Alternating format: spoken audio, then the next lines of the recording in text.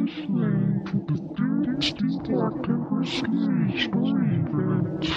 now here's your hosts, Rish Outfield and Big Anklovich. Put that thing back where it came from, or so help me. Welcome to the Dunesteef audio fiction. Wait, is this the Halloween episode? It's the October Scary Story event episode, yeah? Okay.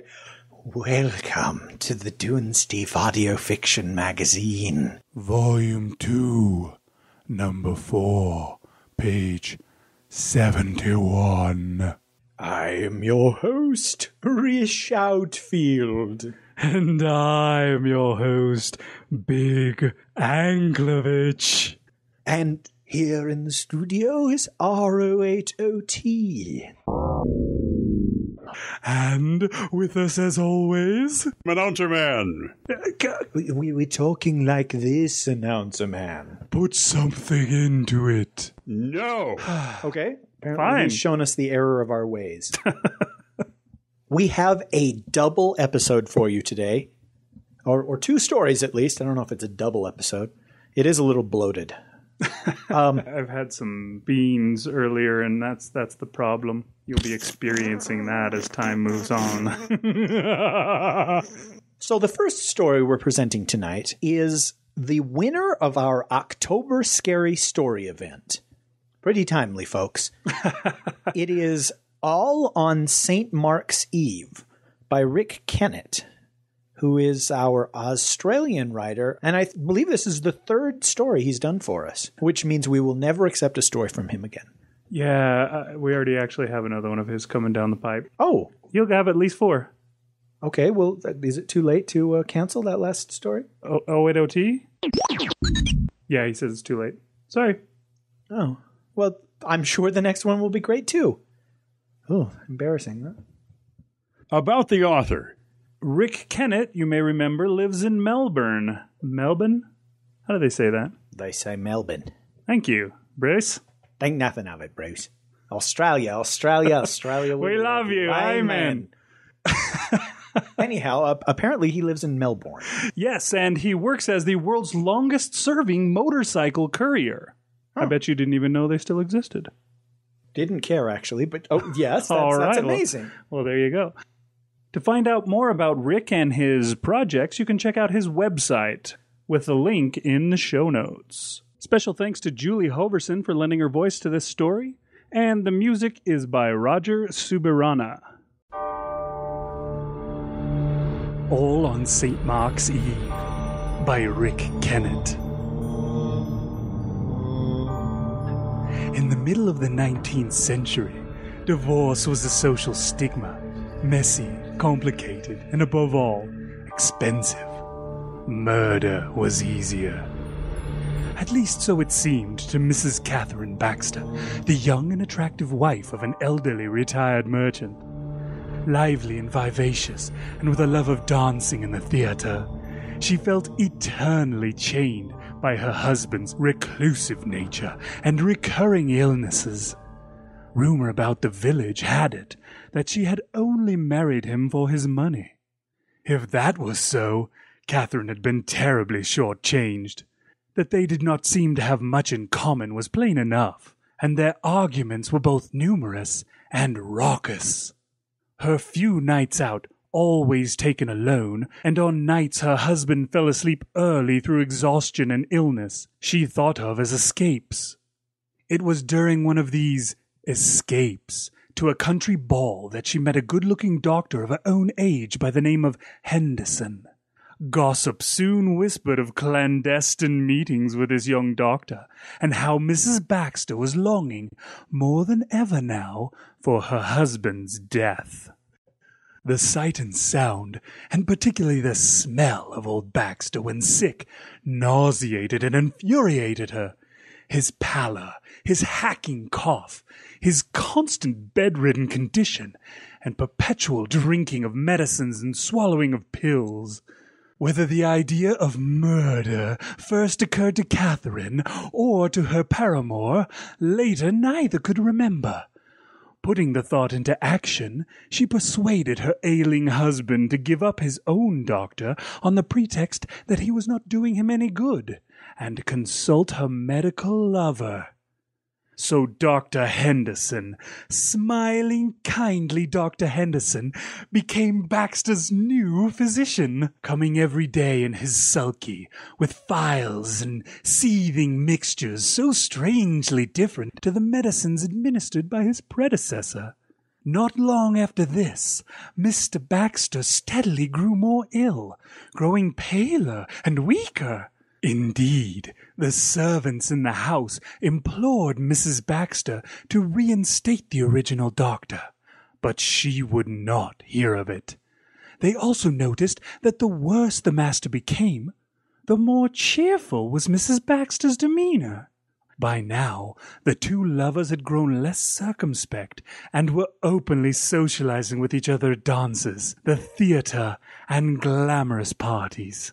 One evening, while attending a soirée given by the fashionable and somewhat bizarre Mrs. Salisbury, their hostess, dressed in silks of red and yellow, approached, and with a cryptic smile and a nod said, "The 24th of April is at hand, my dear, the eve of St. Mark's."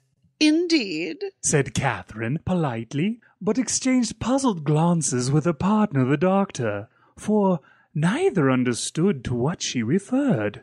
"Ah, the younger generation's neglect of tradition."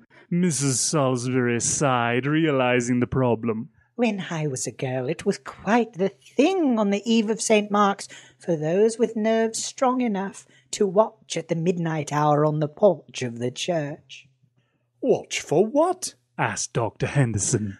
"For the phantasms of those of the parish destined to die over the following 12 months. And does the village make an outing of it? Oh, no. No one from the village goes near the church on the eve of St. Mark's. None but the old believe in the silly superstition, and the old won't go for fear of what they might see." She gave Catherine Baxter a wink. "But it would be a curious experience if a death were expected, would it not?" And with that, she was gone in a whirl of red and yellow to dispense pearls of unlooked-for wisdom among her other party guests, leaving Dr. Henderson and his lady to once more exchange glances. But this time the glances were speculative, for now their thoughts were filling with a wild surmise. On St. Mark's Eve, Catherine Baxter and Dr. Henderson arrived at the church in the doctor's sulky just as the stroke of 12 sounded on the village hall clock. All was dark and quiet, as was the small churchyard, deserted and still, their headstones showing as dark, brooding shadows seeming to hump out of the ground. The two crept to the church porch, there to wait and to watch for whatever may happen. The midnight wind blew cold from across the cemetery and swirled into the porch and about the lovers as if to warn them of what was to come, implore them to leave while they still could. Neither spoke, but only huddled together for warmth and to ward off fear. Especially the fear of what they expected, even hoped to see. They did not have long to wait. The wind suddenly dropped. Somewhere, out in the night in the direction of the churchyard, came the long, loud squeak of the lich gate opening, and presently, through the darkness, a form, somewhat stooped, came silently and with slow, measured steps along the path to the main door of the church. Huddling there, Mrs. Baxter and Dr. Henderson shrank back as it approached, a bent, shrunken thing in a grey winding sheet, gaining definition as it neared. It was old Baxter.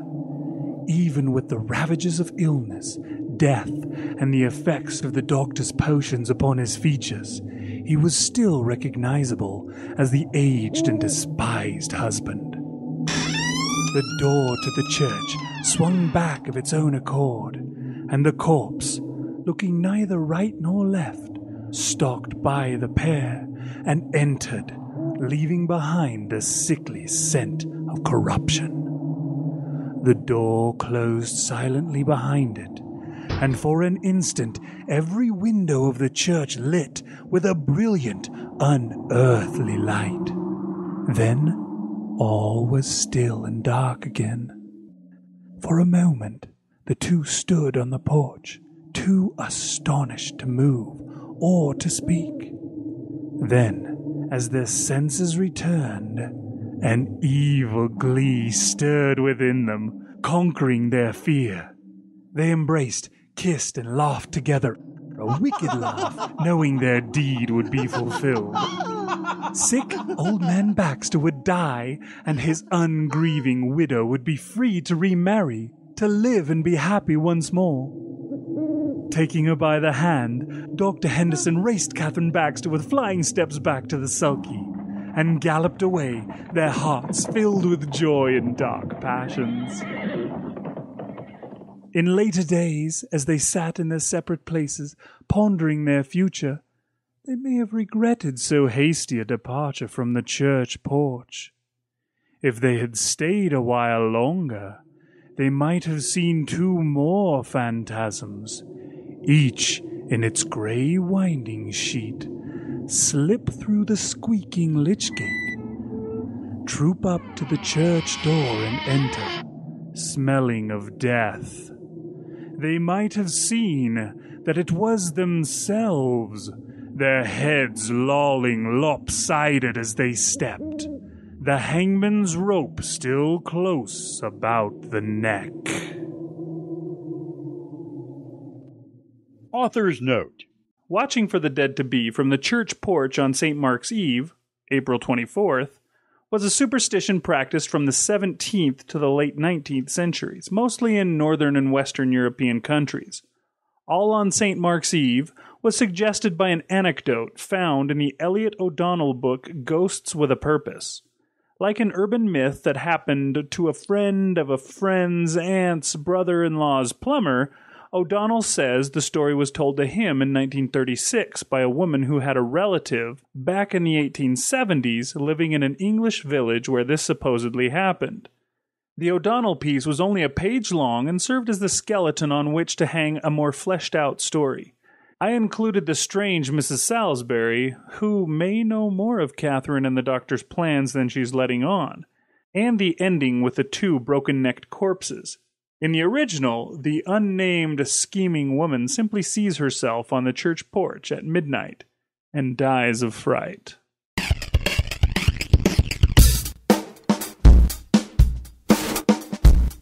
All right, welcome back. I hope you enjoyed that story. All right, let's get this out of the way. What was this voice you were doing? What? Oh, no, I know what the voice was. What possessed you to do that voice? Actually, it was 080T's idea. Really? Well, what possessed 080T to suggest you do that? Apparently he'd been watching a lot of Jane Austen movies, and he thought that this fit perfectly with that kind of a thing. Are there a lot of roles for robots in Jane Austen films? I remember Mr. Darcy had a very faithful android sidekick. Yeah. Oh, okay. He was watching Emma, and he was watching Ewan McGregor's performance there, and he just thought it was perfect. I don't know. I mean, I tried to get that kind of gossipy 19th century Elizabethan, say more words kind of an idea in there, but who knows? I was amused by it. Oh, I was amused too. I luckily had no part at all in the whole story, which you know I love. So I had my mic off, but you would have picked up my laughter had we not turned it on. You know, I tried to give it that gossipy thing, but I also really wanted to go for the voice that you might use if you were reading a Bodice Ripper type novel from that time as well. That totally reminds me, and I interrupted in the middle of the story to tell you about Tales of Ribaldry on Saturday Night Live back in the late 80s, and John Lovitz was the host of this. I'm assuming it was a PBS type show called Quince, and he would present these ribald tales of naughtiness. And he had like a powdered wig and rouge on his cheeks and lipstick and stuff, and he was all fey and so funny. And I kept picturing John Lovitz prancing about while you were doing the voice. I'm sorry. All right. And yes, I don't know what Rick was picturing when he heard that. Yeah, I hope he liked it. It's a different take. We didn't do the Australian accents or anything like that, which is probably good. And I hope he agreed with me. Hopefully he's not going, what the... To show my ignorance, often when I see the way that Rick writes stories, I immediately, rather than an Australian accent, imagine a British accent. Partly just because of the OUR of color and parlor and, right. and those type things. And I wonder if the story sounds wrong in his head in a faux English accent, or if we did it in our normal accents, our Yankee accents. If that just rings untrue to him. Every once in a while on another podcast you can hear an American reading a story and it talks about, we got into the lift and... we got out of the lorry and closed the boot, stepped out to watch the football match. So it was Manchester United, our favorite side. See, that just sounds totally wrong. And conversely, let's say that you wrote a story that takes place in some small American town, and then Alistair Stewart reads it over on Pseudopod. Would that sound wrong, or would it somehow elevate the material as the British accent is wont to do? I don't know. It depends on how dependent on Americana the story might be, I think. If you were to take a Jason Sanford story like Maps of the Bible or something like that and hand it over to Alistair, it would really not work out. My paw had pert near had enough. Give it up, man. He'd gotten out the old belt and... All right. Some stories, like I think this one, I hope it still has some sort of October Scary Story ring to it, even though we kind of transformed it into something amusing as well. I hope they're still at the end. When you see the two ghosts with the rope still around their necks, I hope that still has some fun, spooky connotations left. I hope I haven't killed it. I hope you haven't either. Now you got me paranoid. Oh, sorry. The legend, the whole idea of the ghosts appearing on St. Mark's Eve was just great. That captivated my imagination and twisted my nipples at the same time. Whoa! You said it, 080T. I'm sorry, R-O-8-O-T, do you mind cutting out that, just the little thing? He says that's his favorite part so far, so it remains. Okay, well, No, cut it out, the part about the nipple. And please cut out the part about me asking you to cut out the part about the nipple. He's going to cut something out now. He's getting kind of confused. Oh, okay. I will hope that he cuts out the part I'm saying right now. Forget it! Very, very good, to whet the appetite. And I really feel like this story could have been 3 times longer than it was. The shortest story we've done in a long time, right? Yeah, we haven't done one like this since maybe like all the way back when we did Hangman. It's been a while. What was the word in Hangman? Awesome that you can remember that. Just pulled that right out of the air. Or something. Whose idea was it to do 2 stories today? That was 080T too. He's full of ideas, apparently. Yeah, okay. Ask him why he chose to do 2. Was it because this one was short? Oh, okay. No, it wasn't because it was short. What he wants to know is, did you like the idea of having 2 stories? Frankly, no. I'm actually kind of uncomfortable with that. Well, it turns out that's exactly why he chose to do so. Oh. Interesting. Mission successful, robot. Yeah, he's smart. I hate when we have like 15 days between episodes. If we've got a little short story, it's like, woo, hooray, we can catch up. Well, we'll make you edit the first story and I'll edit the second. How's that sound? Okay. Well, that'll save some time then, right? Sure. This next story wasn't written as an October Scary Story event submission, but we thought we'd include it along together with this first story because they're both scary. This is Kevin Anderson's return to the show. I believe he's now Kevin David Anderson. I think he's a serial killer now, so he had to assume that third name. Or at least a serial Dunesteef story participant, author, man. Oh, please leave this part in, Robin. Kevin Anderson did Halloween in July. He did the one about mutilating fairies. So this would be the third one, the third story then. Actually, it's his fourth. He did a poem for us. Oh, well, thank you for reminding me, Robot. Boy, he's just full of useful information today, isn't he? Yes, how about that? Okay, 4th appearance. Now, that probably is a record then. I bet there's nobody that's done 4. That might be as far as anybody's gone. Mike Stone has probably, by the time this airs, Mike Stone will have done 4, right? That's possible. Cats and Dogs. I'm not sure when Cats and Dogs is going to hit. Oh, okay, never mind. Never mind. Yes. See, this is delightful. Okay, so again, Kevin Anderson. Kevin D. Anderson, which stands for David. He is Kevin David Anderson, serial killer and assassin. Wait, author. Thank goodness the robot is editing this episode rather than me. So he brings us our next story, The Day Hypnotism Died by Kevin David Anderson. Sorry. Kevin David Anderson has grown a third name in the last short while. Vestigial name. You may have heard him before on our show referred to as simply Kevin Anderson. Kevin says he doesn't care for clowns or rodents of unusual size, and I don't know that anyone actually does. Mickey Mouse is a rodent of unusual size. He hasn't made one in years, but he enjoys gravestone rubbings. He likes Elvis more than the Beatles. Blasphemy. But just a little bit. And when he dreams, he is usually the monster.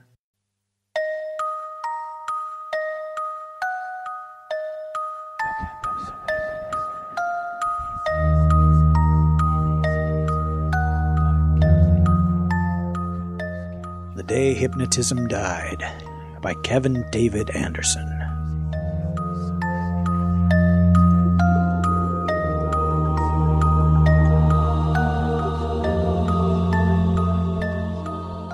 I didn't believe in him. Most people don't. We chalk it up to mentalist bunk, sleight of hand for the unconscious, only effective on the weak or feeble-minded. But disbelief can dissolve in the span of a moment when evidence to the contrary rips your friends away in a cacophony of blood and screaming. This is about just such a moment, one in which I met the greatest living hypnotist in the world. It was also the moment I lost 3 good friends for reasons I still don't understand. I'm not sure anyone does.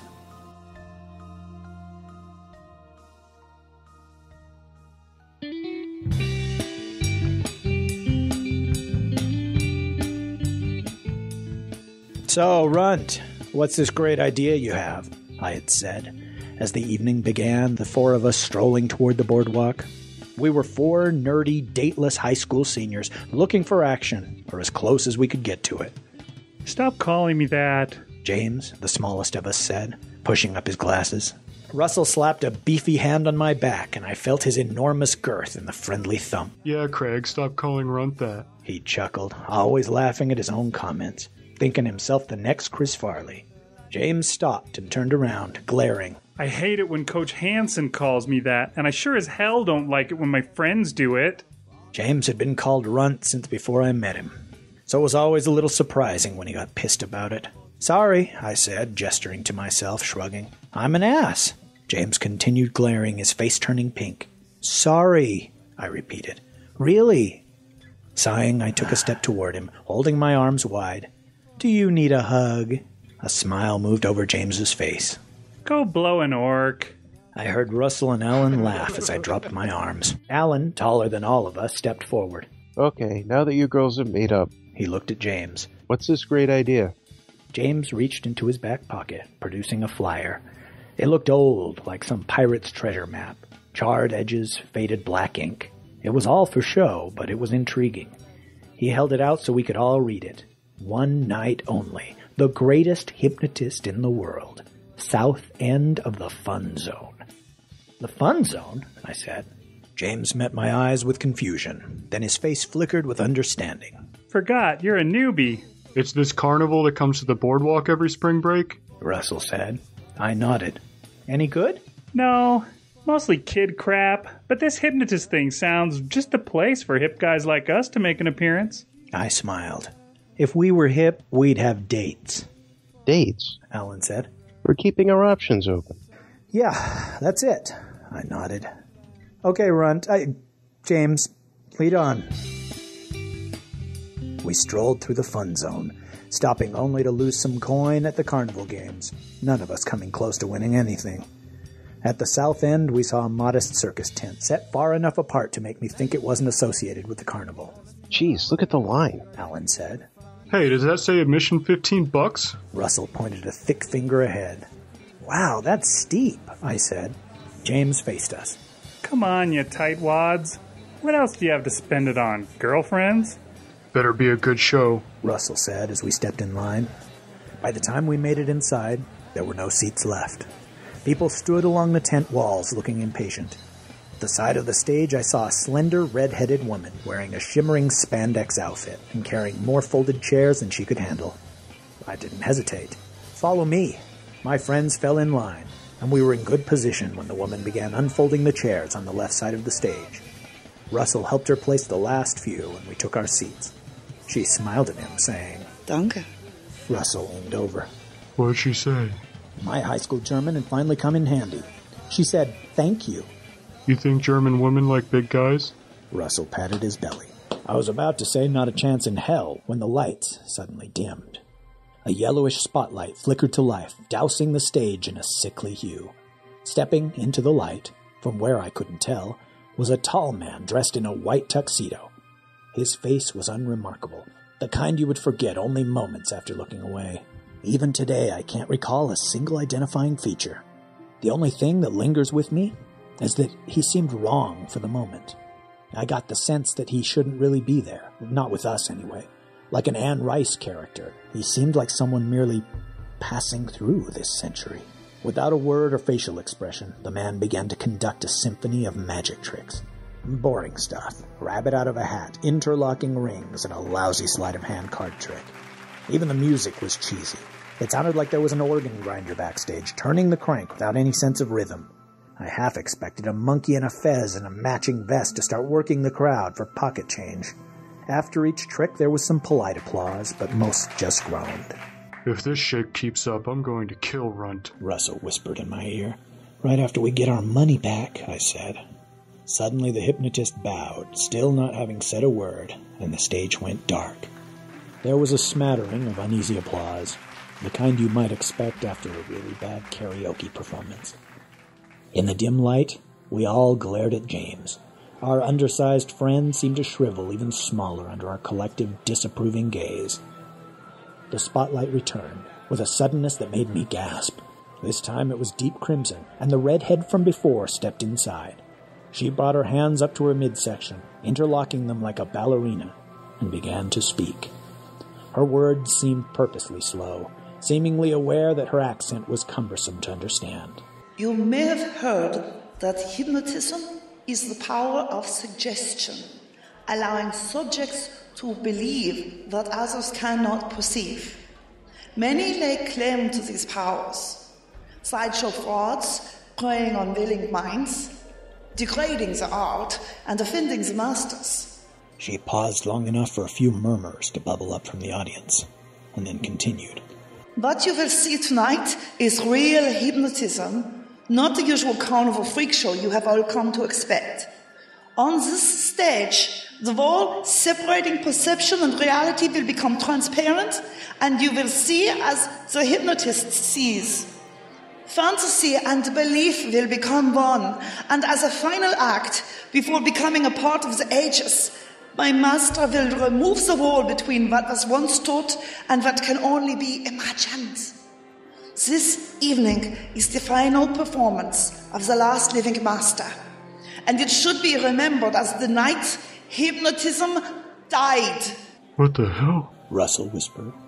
That was a bit dramatic, I said. The lights came up over the audience, and the woman looked out onto the crowd, her expression suddenly pleasant, as if she was a hostess at a dinner party and she had just noticed her guests. Now, for those of you that wish to become a part of a performance that will be talked about for a century, please join me, she said, gesturing to the stage. A thin brunette woman stood up in the front row, and the redhead waved her up. Several others stood, moving toward the stage. Then, to my amazement, James stood up. He must have thought that whatever was going to happen to him on stage was less severe than what we were thinking about doing to him for dragging us in here. Then Russell stood up, his wide hips bumping my shoulder. "What are you doing?" I said. Russell shrugged. Just thought I'd get a closer look at the hypnotist's assistant. Our two friends walked up on stage as Alan and I stared at each other across two empty chairs. He tilted his head. "You chicken?" I narrowed my eyes. "I will if you will." I rocked forward, looking as if I was about to stand up. Alan jumped to his feet. Sucker. I sat back in my chair, arms folded. He glared at me, shoulders slumped. "You suck." The redhead waved at Alan to join the others on stage. He shot me one last disapproving leer as he walked toward the spotlight. I looked up at my three friends, very pleased with myself. They stood side by side with 5 other volunteers, all looking anxious, excited. Russell motioned at me to join them on stage. I just shook my head, grinning. Alan cupped his hands around his lips and mouthed the word wussy. At least I think that's what he said. I silently mouthed in return, "Bite me." The hypnotist appeared on stage, and again I didn't notice from where. For whatever reason, his assistant did most of the talking. She asked the volunteers to focus on the hypnotist's index finger, which he raised and held out at arm's length. Without a word, he lowered and raised it over and over. He did this for a full minute, and I could feel the crowd growing restless. The thin brunette even started to giggle, but the red-headed assistant gave her a harsh glare, and she immediately stopped. After another grueling minute of this, the hypnotist lowered his hand, and as his hand descended, so did the eyelids of the volunteers. All of them. By the time the man's hand was at his side, my friends' heads were all slumped onto one shoulder. My jaw dropped. There were chortles from the crowd. Not the type spawned from a humorous situation, but the kind emitted from a large group of people that are collectively unsure how to react. The redhead looked out over the crowd, holding a finger to her smiling lips. "They sleep now. Shh." Her voice was an intense whisper. No shit. I shifted in my seat. Excitement, concern, fear, and anticipation coursing through my body. I was already imagining telling this story to everyone, even though the people I most likely would tell were up on stage. The hypnotist turned to face the crowd, making a brief gesture, like a man tipping his hat to an elegant lady he chances on the street. Then, with the commanding presence of a conductor, he turned to face his subjects, instruments ready to be played. He snapped his fingers, and the volunteers awoke, their eyelids fluttering like window shades. Laughter rose from the crowd as the volunteers yawned, some even stretched as if waking from a long sleep. Alan looked at me, yawning. He shrugged his shoulders as if to say, "What happened?" I just returned him a grin, nodding. The crowd quieted, and my attention again fell upon the hypnotist. With poised strides, he moved over to the right of the stage, standing in front of a volunteer furthest in line from my friends. The volunteer, a man in his mid-40s, smiled as the hypnotist gazed into his eyes. I could tell that the man was uncomfortable with this. He seemed to arc backward, like a weed bending in a strong wind. The hypnotist moved in, their noses coming close to touching. He stayed there for a moment, a voyeur peeking into a window. The volunteer gazed back, his eyes never blinking. The crowd fell silent, and when the hypnotist finally pulled back to speak a single word, it resonated to all 4 corners of the tent. Without any hint of an accent, he said, "Spider." The volunteer's eyes slammed shut, and he dropped to the floor with a thud. His round belly lay flat on the stage as his arms and legs began to spray outward, grasping for something. Then his hands and feet gripped the stage, and he pushed himself up, rising slowly like a predator searching through the grass for its next meal.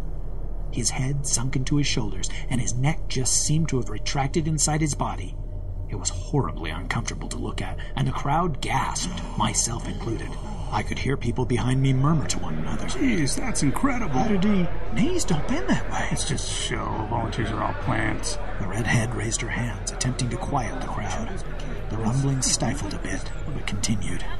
Then the man on all 4 started to rotate, and the crowd fell still. Soon his rear end pointed at the audience, and after a brief hesitation, he started to crawl. A shiver scaled my spine as I watched him scurry across the stage, not with the motion of a being using 4 legs, but with the dexterity of a creature with 8. The 4 limbs I could see moved in tandem with 4 unseen limbs, and although they remained invisible, I had no doubt they were there. The back of the stage, shrouded in shadow, appeared to be the man's destination, and my throat went dry as he crawled to the safety of the dark. He spun around, sinking into the blackness, with just his head visibly bobbing up and down about a foot off the stage. His pupils, now black, glinted in the stage lights. I could feel his humanity slipping away as he looked back at the crowd, no longer recognizing us, and the audience no longer seeing a man. Stunned applause rose from the crowd, but the hypnotist did not stop to acknowledge this. He stepped over, standing in front of the next volunteer, a thin brunette woman. After a similar preamble, the hypnotist said, "Chicken." The woman's eyes fell shut, and she hunched slightly. When they opened, her head started darting forward, her arms curled up on her sides, flapping. The hypnotist removed a handful of chicken feet from his pocket, holding it out in front of her. The woman's head darted forward, pecking at the pile in his hand. The crowd again broke out into reserved applause. The hypnotist let the feet fall to the floor, and he slapped his hands together. The woman fell to her knees, pecking at the food on the stage, as the hypnotist took a moment to glance back at the crowd. Although there was no expression on his face, I got the distinct impression that he despised us. Maybe it was in his eyes, but in that brief moment I felt absolute loathing. He turned to the next volunteer, as his assistant brought out a large wicker basket. The assistant gestured for the volunteer to step into it, which he did, smiling, as if it were something he did every day. The hypnotist peered into the man's eyes and said, "King Cobra." The volunteer dropped into the basket, disappearing from view. A moment later, he began to rise, not as a man would stand up, but like a serpent ascending to the tune of a snake charmer. The hypnotist took a noticeable fast step back, as if he wanted to stay out of striking range. There was some applause, lacking enthusiasm, and growing more uneasy. My own hands lay still in my lap, unable to move. The hypnotist gave a nod to his assistant. She stepped behind the basket, its lid in her hand, and raised it over the volunteer's head. In a quick motion, she pushed the lid down, forcing the volunteer back into the basket. She wedged it in tight, then glanced at the hypnotist, who had already moved on. The next volunteer became a weasel, who immediately arched his body into an unsavory position and began grooming a very long tail, seen only by him. The hypnotist next did his thing with a petite woman who, believing herself a gazelle, leapt off the stage, bounded down the main aisle and out the entrance. A man in the crowd, a husband or boyfriend, jumped to his feet and ran out after her, calling, "Linda! Linda!" I looked up at my friends, who all waited patiently, as if standing in line at a public restroom. I waved at them, getting their attention. They looked down at me, perplexed, seemingly unaware of the other volunteers' metamorphosis. I motioned them to get off the stage, and before I knew it, I was on my feet, heart pounding, my gestures growing frantic. Popcorn hit me in the back, and I heard someone say, "Sit down!" Another volley of popcorn and something sticky hit my head, so I slowly lowered back into my seat. The hypnotist stood in front of Alan, looking him up and down. He gazed into my friend's eyes and said, "Monkey." Alan dropped into a squatted position, his legs tucking under his body, shrinking. He rocked forward on his knuckles and his tongue shot out over his lips. The hypnotist patted him on the head, then pointed to a thick wooded post that held up the tent's roof. Alan furrowed a simian brow, then jumped off the stage, his butt inches above the ground. When he reached the post, he leapt up, and his sandals fell off his feet. I held my breath as I watched him climb the pole like someone born to it. When he neared the ceiling, he stopped, looking down. The hypnotist produced a banana from his pocket and threw it up. Alan, I swear, caught it with his foot. His goddamn foot. I could hear the audience applauding, but it was like distant background noise. The soundtrack to a movie I wished I wasn't watching. The hypnotist turned to Russell. My friend's huge frame towered over the hypnotist, but it cast no illusion about who was in control. The hypnotist leaned forward and said, "Mouse." Russell dropped to the floor. I could feel the thud reverberate under my chair. His near 300-pound body seemed to shrivel, limbs retracting, fingers curling into paws. He looked at me with no recognition, nose twitching with unseen whiskers. Russell's beady eyes scanned the crowd, and it looked as if he were about to run. But just then, The assistant placed a large, clear plastic bowl face down on top of Russell's head. Russell froze. Laughter began to dribble up from the audience as we started to realize Russell believed himself trapped inside the bowl. Russell sniffed at the wall of his prison as the crowd clapped. The hypnotist stepped in front of James, gazing deep. James cocked his head a little as if he might be in pain, but then straightened. "I know what a runt like you wants to be," the hypnotist said. It was the only sentence I heard him say. He took several steps back, giving James a large berth. Then he said, "Elephant." James's head slumped forward, as if the weight of a trunk pulled it down, and he landed on all fours. The stage shook, and I could hear wood cracking. He thrashed his head from side to side, and I felt a breeze, almost as if a large set of ears were moving the air like enormous fans. James raised his head upward and bellowed so loud I covered my ears. The crowd went silent. Near James's feet, the woman, believing herself a chicken, pecked at the seeds on the stage. James stepped back, looking irritated, and brought his head up high again. I thought he was going to make that awful, inhuman sound again, but in the soft tent light filtering through the dust that wafted up from the stage, I saw an outline extending from James's face. Like an apparition, it hung there, thick, long, and ghostly. Although I recognized what it was, I still didn't believe it. It was a trunk, an elephant's trunk. James swung it downward in a horrific arch, putting his whole head and upper body into the motion. It caught the woman pecking at the stage across the midsection, lifting her up and hurling her into the air. She crashed into the back curtain, causing the man, now a spider, to scurry out of the darkness. I could hear screams behind me as I looked at the broken woman lying at the back of the stage. She wasn't moving. My eye caught the hypnotist as he stepped over to Russell, who was still trapped inside a bowl. People were knocking into me, toppling chairs as I struggled to stay where I was. The hypnotist placed a hand on top of the bowl on Russell's head and drummed his fingers. He looked out onto the pandemonium, and I saw it again, that look of contempt in his eyes. With a quick movement, he lifted the bowl, and Russell wasted no time. He darted forward, nose twitching, beady eyes scanning back and forth. Then he seemed to catch sight of the man who believed himself a weasel, and he froze. The weasel met the rodent's gaze and began to pounce. Russell retreated back toward James, the weasel in fast pursuit. The two began running around James in wide circles. James was getting upset and started rising up on his hind legs and stomping his front feet down, shaking the stage. I rushed forward, reaching out with the intention of grabbing Russell, but the mouse had scurried under one of James's front feet just as it came down. The next thing I heard was a grotesque popping, like a watermelon in a trash compactor. The crushing sound was still echoing in my ear when James raised his foot, which had just reduced the midsection of Russell's enormous girth to the width of a pizza box.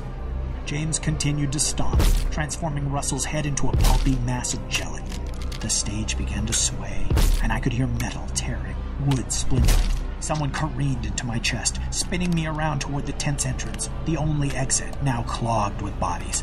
Over the screaming, I could hear the canvas tearing as new exits were being created along the tent walls. Even though there seemed no point, James still brought his foot down on Russell's remains over and over again. Unable to endure the pounding, the stage collapsed with a crash so loud it momentarily drowned out the sounds of panic. The large wicker basket toppled into the seats, its lid rolling down the aisle. The man inside began to slither out.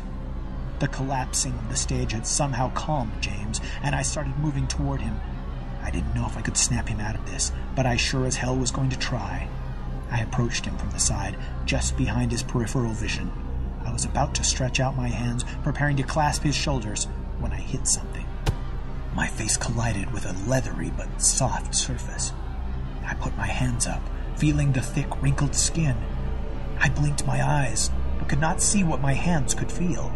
As my fingers slid over thick folds of warm flesh, I felt tiny, sporadic hairs bending beneath my palms, and as I brushed over them, their pale outlines began to flicker into view. I stared at my hands caressing the air, watching them rise up and down slightly. Looking through my fingers at James, I realized that my hands rose up and down as James breathed. My friend looked back at me, his head craning around as if it swiveled on a large neck. Indifference glinted in his eyes.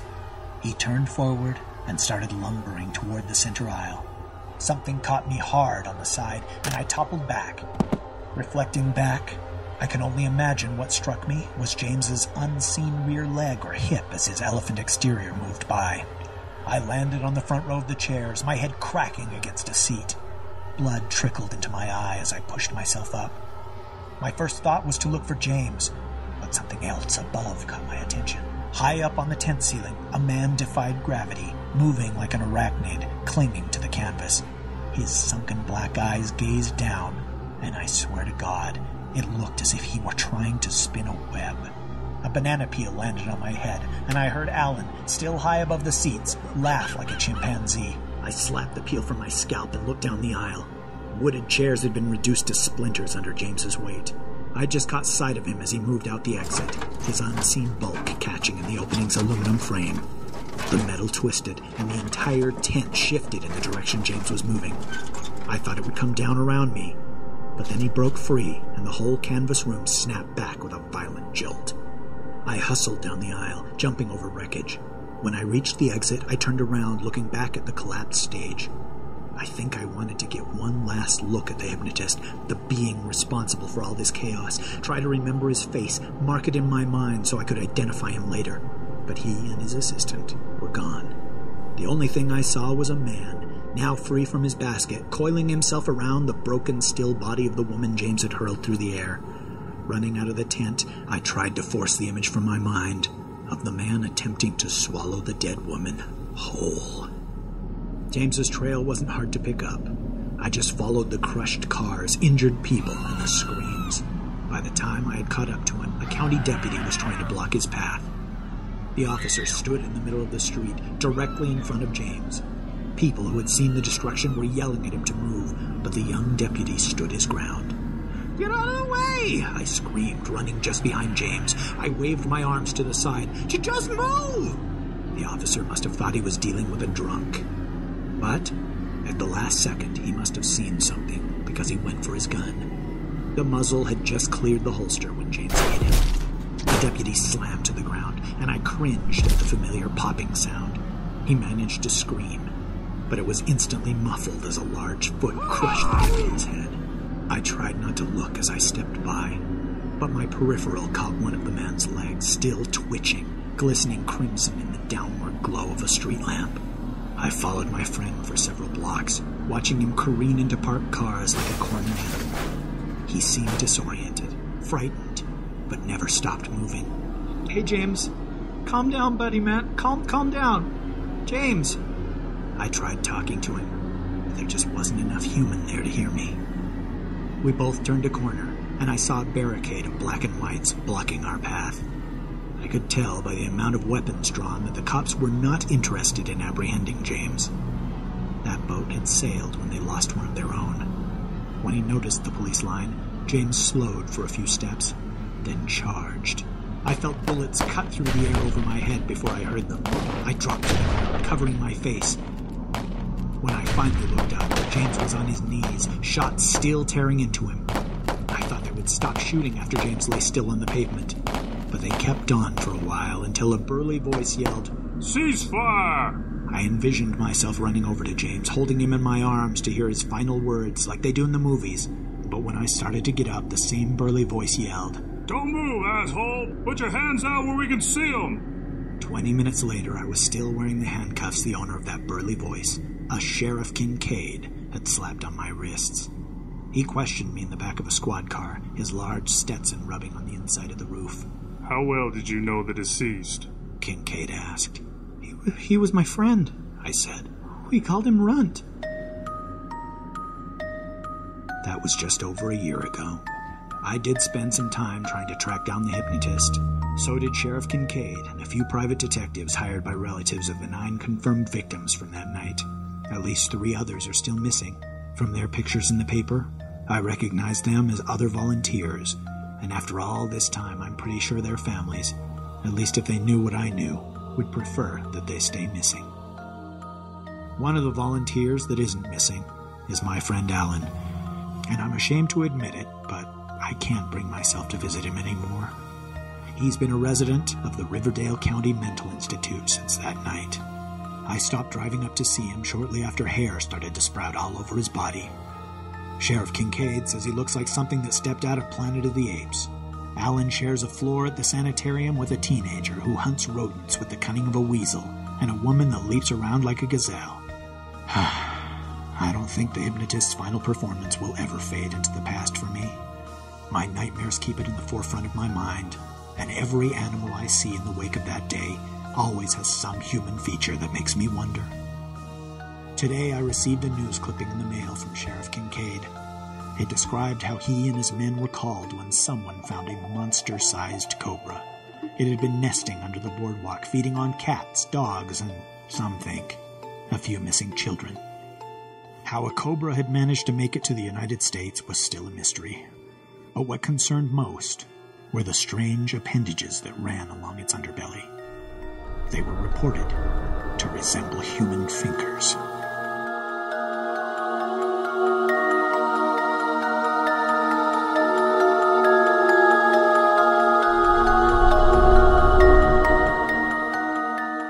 Author's note. I went to my first hypnotist show back in the 80s, and to me the most fascinating thing is not what happens on stage, but rather the willingness of the volunteers rushing to the stage. I've never understood why people run to the stage and volunteer to become life-size marionettes in a macabre and often ridiculous puppet show. If you know anything about hypnotisms, you know that without this unbound willingness to be a character in a live version of the show Jackass, there simply is no show. Hypnotism doesn't work if you don't want it to. So why do the volunteers want it to work? The only thing I've been able to come up with is that it's about excuses. There are certain things we want to do and things we wish to experience, but need an adequate excuse to release us from those socially binding shackles that keep us from making an ass of ourselves. Excuses like, "Oh, don't blame me. I was so drunk that I didn't know what I was doing." Or, "Hey, I only dressed in drag because it was Halloween." Or, "I only did a Justin Bieber impersonation while dancing the Macarena because I was hypnotized." If it's not about finding an excuse to uncover a side of ourselves that probably should remain hidden, then I honestly have no idea why people rush to volunteer in these shows. I just know I won't be volunteering anytime soon.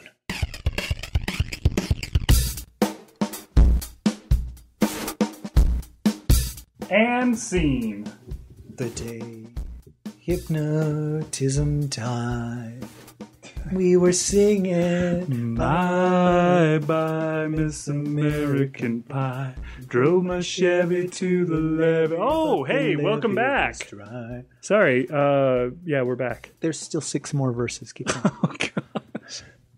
So that was our second story today. The day the hypnotism died. Sorry. You see, it's hard not to do. The Day Hypnotism Died by Kevin David Anderson.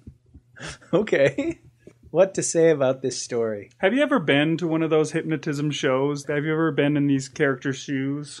I have, actually. When I was in college, my roommates and I went to more than one of these hypnotism shows, and basically, rather than having volunteers, the hypnotist would attempt to hypnotize the entire audience, and then he would go through while we were all in a semi-hard state. Terrible. And pick the ones that were, had the most cleavage. No, pick the ones that were the most under hypnosis to come up on stage and be humiliated. And then what he would do is make them dance around and embarrass themselves, and then snap his fingers, and they wouldn't remember what had happened. And he'd say, "Luckily, we have been videotaping tonight's performance, so you 15 people on the stage will have to buy one of these cassettes." And they cost $100. To find out what you have been doing and to whom and how long it took. That was pretty amusing. And I remember one of the times I nearly got picked. One of the things that he would do when he tried to hypnotize the entire audience was he would have us put our hands together, our fingers interlocking, and then as he spoke, he would say that I've poured glue between your fingers, and the glue is hardening. It's getting tighter. It's like, okay, the glue has sealed, and you cannot pull your hands apart no matter how hard you try. And I did try, and I couldn't get my dang fingers apart. And the shock of that sort of took me out of the hypnotic state. And as soon as I was out of it, my hands came apart easily. So I feel like I got the best of both worlds because I got to experience that trick of the mind that I actually couldn't remove my fingers, and yet I was able to remember it. And you still got to watch the show, too. And you I didn't still have to got buy the video later. There was a corn dog up my rectum later, and I didn't know how it got there.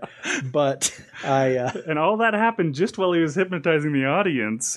That dude behind you, though, had a strange smile on his face. It's time for the hate letter of the week. That's the only experience I've had with the whole hypnotism thing. Although there was a hypnotist that came to our junior high, and doing an assembly at a junior high has to be just like the 5th or 6th level of hell. I don't know if Dante wrote about it, but junior high assemblies. Which is worse, though, junior high or elementary school assemblies? Oh, easily junior high. Yeah. Elementary, you can still threaten the children, to go back to their classes, or they'll miss recess or whatever. And junior high, they don't care. It's like, what are you going to do to me? But that made a very, very long story, not at all short. How about you? What is your experience with hypnotism? I've only been to one of those shows one time, and it was a similar thing, although I was much less susceptible, I guess, to it. They did the same thing, although you just had to, stick your arm out in front of you. And shout, Sieg Heil! Don't go there. He was telling you, your arm was being pushed down by a weight, and then he would say, now your hand is filled with air, or whatever. Deutschland, über alles. And if judging by how high some people's arms went, I think is how we picked who was most susceptible in the audience and grabbed those people out, and then they ran around doing wacky, crazy crap. One thing that I thought was kind of interesting is, at the end, he's like, okay, I'm going to insert you with one last hypnotic suggestion. And then you go and I'll go down to your seat, and then I'll say something in my closing thing. And then these people would get up out of the audience and do whatever it was. And one woman, he's like, this is fine with you, right, sir? Your boyfriend or husband or whoever you are that's out there. It's like, okay, when I say this word, you're going to get up out of the audience and run up here and kiss me on the cheek. And at the start of the show, he'd said you're only going to do things that you would do, so you don't have to worry. If you have some kind of a ingrained moral compunction against this or something like that, you probably won't do it. And it was interesting because when he said that word, this woman, instead of getting up and running up there and actually kissing him on the cheek, she just stood up and blew him a kiss from the audience. Didn't actually do what he wanted her to do, which I thought was interesting. The guy was foiled. And then afterwards, he started peddling DVDs on how he could help you stop smoking. So I don't know if anybody bought that and saved their life from lung cancer or not. Yeah, I've always wondered just how real that crap is. Like you said, you yourself were hypnotized enough to where you freaked yourself out into thinking that you couldn't open your hands for a second. I was not really, my arm was not floating in the air. I didn't get... You had no sensation of weight at all? Not that much. I guess I didn't try hard enough or whatever. I don't know. We did have, in my psychology class in high school, we also did a similar thing where they had a guest person come in, and this person was like a psychologist of some sort that did hypnotism on people. And if you had your parents sign a form or whatever, then you could be hypnotized in front of the class. And so they hypnotized some dude in my class and had him go back and remember something from his childhood, and he remembered playing basketball with his friends, blah, blah. I don't know what I think of all that kind of crap. Maybe people in our audience have had good experiences with it. It seems to me like every time somebody's hypnotized, they always remember being beaten by their parent or something like that. Maybe it would be better if those memories were still hidden, or maybe not. Maybe that cures people and they're able to go on to be productive citizens instead of screwed up people. I don't know. Well, I'm not really sure how the whole hypnotism thing works, because if it's true that you can go into your subconscious and remember things that you've forgotten or remember details that have long since disappeared, then why don't the police use hypnotism to, there's a witness and he's like, I don't remember what the license plate said. I think there was 3 in it or something. Why don't they hypnotize this guy? And he's like, oh, there it is, 087329. Or maybe it just doesn't work. Maybe they've tried it and given up because they invent things and they wind up arresting people that had nothing to do with it. I don't know. And yeah, I think I've heard people say that about the whole repressed memory thing. You go to a hypnotist and he reveals that you were bothered when you were 3 or something like that, that, that didn't actually happen. There was no bothering, for want of a better word. And so to me, that's kind of terrifying too. And I believe that the stuff under hypnosis isn't admissible in court. Yeah. If someone suggests something to you, you'll want to tell them something. And so if there's not something to be told, you may well invent something. And that might be what that comes from and what the problem is. The people, you said that the dude is peddling DVDs and stuff. There are these self-help with hypnosis CDs that you can buy. Whereas, help you achieve your goals, help you quit smoking, help you stop spanking the monkey, help you find true love, help you work harder, help you be happy, help your lost hair come back, help lose weight. Help, see if you can. I want to know how many things you can come up with. I'm going to start counting them. Help you with your studies. Oh, do we really have to play this game? No, we don't. Go on. I did pick up a book about auto-hypnosis one time, and I thought, okay, I'm going to do this. And so I got my tape recorder, and I went to like 25 minutes into the tape of just silence. And then I recorded a message for myself of, you're going to do this better, and you're going to be better, and you're going to be more of a man, and you're not going to be such a baby all the time. And recorded that, and I decided to start it playing right as I went to sleep each night. But after 3 nights of consecutively wetting the bed, I sort of stopped with the whole thing. So I'm not sure that actually works. I haven't had any actual good experiences with this thing. But, some people swear by the whole hypnosis has helped me quit smoking kind of thing. Yeah, it would be interesting to hear some stories of someone who has had a real experience with it, whether it's positive or negative. I'm not inferring that your experience was made up. Okay, but I think subliminal messages and hypnotism are different. Oh, I'm sorry. Was I talking about subliminal messages all this time? ROA. Okay, I'm not talking to him. Okay, I'm sorry about that. But I have also heard that you can't hypnotize somebody into doing something that they wouldn't normally do. And yet at the same time, these people make giant asses of themselves on the stage. And who, present company excluded, would get up there and do that? Who would just subject themselves to ridicule or make chicken sounds or dance the Charleston at the Apollo, just... Maybe that is part of the whole volunteering thing, is they'll find those people that are extroverts enough to try and get your attention by, hey, look, my hand's going way up. Look at that. Oh my gosh, it's straight up kind of a thing. These are the kind of people that want attention enough that they'll act nutty in front of the crowd. I don't know. So you're saying they're faking?